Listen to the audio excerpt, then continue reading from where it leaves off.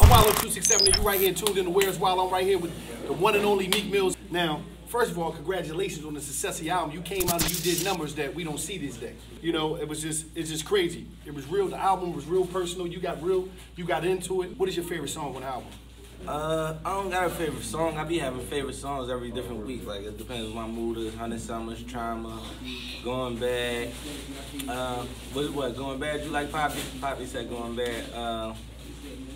Respect the Game, Championship song, a lot of them. Thank you for saying. Right now, you're the soundtrack to the trenches. Me personally, I listen to all types of music, and I'm not judgmental of it. But you're really a rapper. You really rap. Yeah. I mean, it's different, and I think this is something that the game needed. Now, how do you feel about the state of hip hop right now?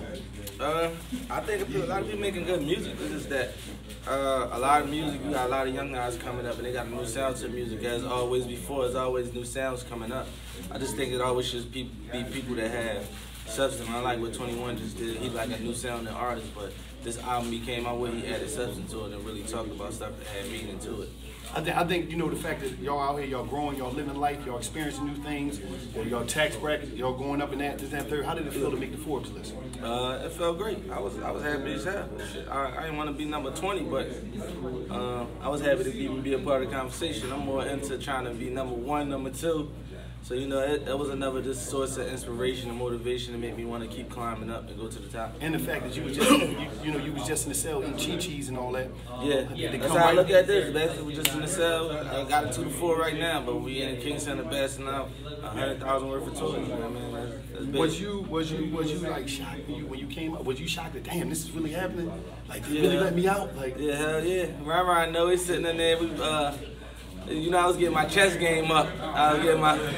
He wouldn't play me. He would never play me. He was too good. I was like, man, play me, man. Oh, Rihmeek was in the joint? No, Kenny would never play me. So yeah, Rihmeek was in there with Come me. here real quick, Rihmeek. Come over here, man. Stop all that hollering. Come on, baby. Come on, man. Come on, man. This is the dude you was playing the chess. Come here, Rihmeek. So they can understand the story. Come here, man. Come here. Come stand right here. Let me see you. You've been down a little bit. Let me get Rihmeek here. Go on, bend down a little bit so they can see you in the camera. All right, so this was your chess partner in jail?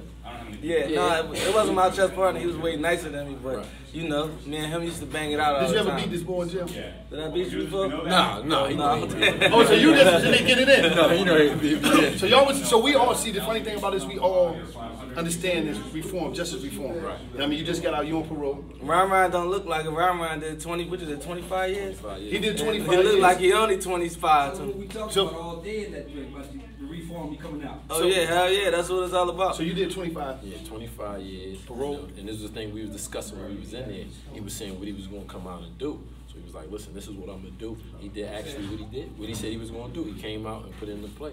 So a lot of people benefited from his situation that we all probably don't even recognize. You know what I'm saying? There's so many people that's up in the mountains that didn't get to hear what he was saying down there. Now they benefiting from it because everybody coming home and the doors is opening up. And see, the funny thing about what he said is important is that he did 25, I did 20. Yeah. That's 40. That's 45 years between two men. Throw a little 3 in there for me. Throw Meek 3 in there, which is cool. So you looking at 48 years of incarceration right here. How long? If you don't mind asking, how long you on parole? Well, if I clear 5, they're gonna clear me out. All right. Well, you clear 5. I'm on parole to October 29, 2048. Right. So what? So yeah. So the reality is, and I wasn't in for murder, but what he's doing is necessary because now it's bringing attention to the people that might don't have a ways, that might don't have the finances, right. And that's necessary. Yeah, that's a real give back. It's cool to give back toys. It's cool to give back, but that's the real give back. Because so many people in our community is affected because they fathers, they uncles, they big brothers, they OGs, they cousins is in prison. Yeah. And they in prison, and the sentencing structure is not on our side. Right. You see what I'm saying? The conversation we had, we was in the sentence. We talked to you and know you're supposed to. Yeah, because you know you had people like, you know, they got this self-hate issue going on, people walking around, even the black seal. Why are they talking about him? I'm like, yo, it's not even about my police. It ain't about me. It's about my situation. Yeah. If this had, whoever it may have been, if this had to take place for people to bring attention to that, let that take place. You know what I'm saying? And when I was in there, I probably spend 7 days a week. Probably spend an hour a day with somebody talking about just when I get out, or if I do make it out, how to bring attention to what's really going on. Because, you know, growing up in these environments like this, that's why I came back to Kingston, and shout out to Eddie Hurt. A lot of these kids growing up, they don't violate themselves. So going to jail for fucking smoking some weed and getting a 4 to 8 violation of a technical violation, a 3 to 6, of course, y'all seen it. Yeah. I've been locked up with so many people. We got 2 to 4 for smoking weed violation. He got 3 to 6. You smoke some weed, what you probably get? If I smoke, if you had some dirty yarns right now. I'm going back up. I gotta go. What type of time you probably get? You never know. I'm be sitting there for a minute. Yeah. I'm be sitting there for a minute, and it's like that's why I'm always like, you know how parole is. It's like you gotta walk, even though I'm free. I'm still paranoid every day. I'm like, damn, I can't go there. I can't go there. I don't want to go there. I go to the crib and I'm cool. I lock the door because I'm like, this is the safest place. Because it's like the reality is, I had 2 armed robberies. I got a I got a 19 and a half to 52 year sentence. I ain't shoot nobody, none of that. I'm not saying what I did was wrong. I was out of pocket. I was wrong. But it's like, damn, is that real? Did that really happen? Now, what if I wasn't able to come, and what if you wasn't able to come back out normal?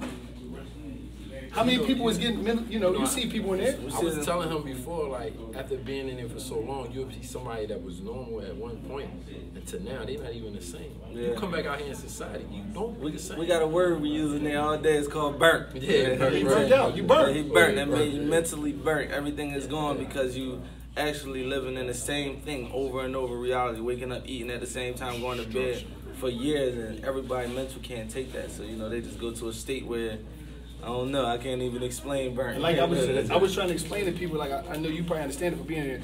When you're in prison, you got to go insane in order to stay sane, and when it's time for you to go home, you got to deprogram yourself and to reprogram yourself, because we in there, Ryan, and we understand that, there's a lot of stuff going on. I'm really not digging it. Rather homosexuality, rather people, getting high off of medication, and you got to be able to say, so it won't mess you up. This is the normal life that I got to live while I'm in prison. Yeah. And you got to, because if you looking at that on the normal eyes and normal mind, you be like, you might go crazy. Yeah. And you got to connect. It seems like we got to connect with outside as much as possible. Like with me, I was an interviewer in there, and when people would come from the free world, like somebody nephew or someone, they be like, damn, you know my aunt? I'm like, yeah, I know your aunt. What's up? And I will every day go to the yard with them just to ask them 1,000 questions so I can see they got what? They got Google. What is Google? Yeah. Well, I know you see a cell phone, you was like, you're like, wow, this is like magic. I still not working. Yeah. You know what I'm saying? So that's what, and it's like, it's hard for the dude that go through that and come back. He mentally disabled, and now he got to try to figure out how to get a job, how to fill out an application, how to talk to people. You got to get debriefed. Like you got to get debriefed. I was just telling a person that, man, you come home, it's not like everybody think that because you was away and you come back out and it's a whole different thing. It's pretty much like, I don't like to compare it to like the surgeries and all that, but you got to get debriefed. You got to get back to society and figure out how it is out here. Because you know how to be, I was just telling a person the other day, like I knew how to be a man in there. But now you out here, how you make that transition to come back from there to here and be a man, get a job, take care of bills, take care of family, spend time with family. So all that stuff you gotta get back used to, and people don't understand it. They think you're supposed to step right back to it. It's not that simple. So being in there, it has that effect. It really do. And my favorite part about your John Wallows when you be addressing the young boys, like from the area we from, everybody like killing and they not understanding what's going on. Like Ryan just had a life sentence. A lot of people, you could pretend or you could be emotionally caught up and act as if you want to be a killer. I hate the word demon when people say I'm a demon. That's just one of the things I just hate. When you actually make a wrong decision like that, you get caught up in that type of situation, and then you up in the mountains somewhere, you got a life sentence, or you would never touch a refrigerator door again, or you would never touch a steering wheel again. You destroy somebody's family, you got life. If you got kids, they ain't got no father no more. If you killed them, they kids ain't got no father no more.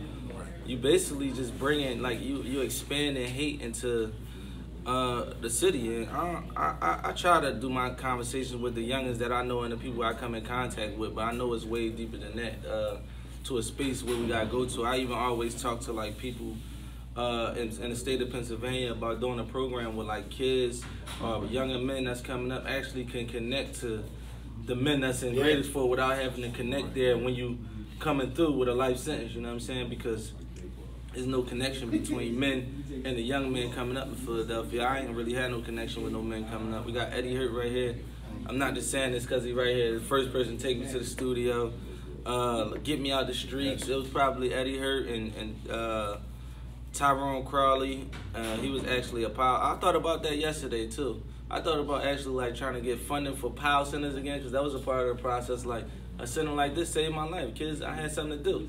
When they say like kids need places to go after school and shit like that, this is one of the places. They had boxing here, they had school here, they had basketball. The Pile had ping pong, pool, it had a computer room, it had a weight room. So, you know, that was our hangout after school. And then we know we had real positive role models at the same time. We was caught up in the street, but still we had like a common sense side to it. Somebody, a man that actually taught us morals and taught us what to do. Now, you know, you got young boys, they growing up wild style. I see some videos, you got 15 young boys on the corner, they 14, 15 years old. They all got guns on them. I'm like, who the hell is y'all going to war with? Y'all going to war with Osama bin Laden? Even if you had a gun, we had like 1, 2 guns around. Y'all got 20 guns around. For what? Somebody gonna hurt somebody for no reason. And I just wanted to address that. That's my favorite part. Every time you post them on Instagram, that's the shit I watch 10 times. Like when you be talking like, yo, y'all just shot a little girl. Y'all just did that. You know what I'm saying? Me and Wallo. Who else was it? Jim Gotti.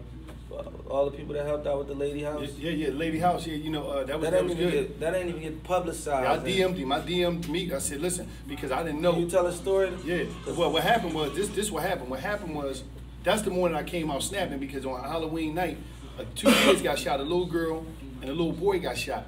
And the sister, who kids they was, she had to get out of that area. So she wound up living in the basement of her family house. And it was like, I went down there because the girl, sister, I know there's a chef. She's like, I need you to help. I need your help, Wallo. I need you to. I said, what's up? She said, we got to get these people some help. So I go down there. I couldn't believe that they was living on a futon. So I reached out to Meek. Him, big business, P&B Rock, and Meek said, what you need me to do? You know what I mean? Before I knew it, he got his peoples was in contact with them. Big business got him a house, got him a spot to live, and it was just like, I was so happy because I was like, damn. I was happy and I was sad because I had to see the condition of them kids. The fact that, hold up. You mean to tell me somebody shot these kids? That just blew my mind because I understand yesterday is over, but it's rules and regulations to the street culture if you're gonna play a part of that. You in the streets to make money, not headlines. But I also process the fact that a lot of officials, a lot of referees of the street culture, they dead in jail or they somewhere removed from that element because it's so violent. It became violent to where as though nobody want no money. They just want to commit crimes because it seemed like it was a turn to me. I'm not blaming nobody, but like I see when Chicago came and they was giving up that drill music and everything was, I'm gonna put you down, I got 30 on me, I'm gonna boom boom, and educated people because there was nobody else to get them that education there. So the drill music educated them, I'm gonna drop you, I'm gonna do this, and that became thorough. Now you can say, oh, he a shooter and he's glamorized and he's looked at like the dude that got money used to be looked at. So it's like, oh yeah, he a demon, he a shooter. So dudes the culture is taking that. So now dude, like I'm gonna be a demon. That's why I said I never seen it going with 20 bodies, get a new Ferrari. You know what I'm saying? I never seen a demon in a Rolls Royce. I never seen it. And you see it on the other side when you see a dude breaking down pills, trying to snort some pills in jail. A young boy because he's trying to escape the reality that he got 60 to 120 years for shooting up a corner. The people that he thought he was riding for, not even riding for him. No, ain't nobody around for you. It's an illusion out there. It's a big illusion, and it's like at the end of the day, the dude that's gonna be on your stand is your ex-man, and your mom gonna be sitting behind you with a defendant chair crying because he used to sleep at the house with y'all. She used to make him peanut butters and jellies, and he like, I gotta get back to Keisha, nigga. Listen, man, you know you shot the bull. I got caught with a gun in the package, but I ain't going to do that 5 to 10. That's why. And that's the reality.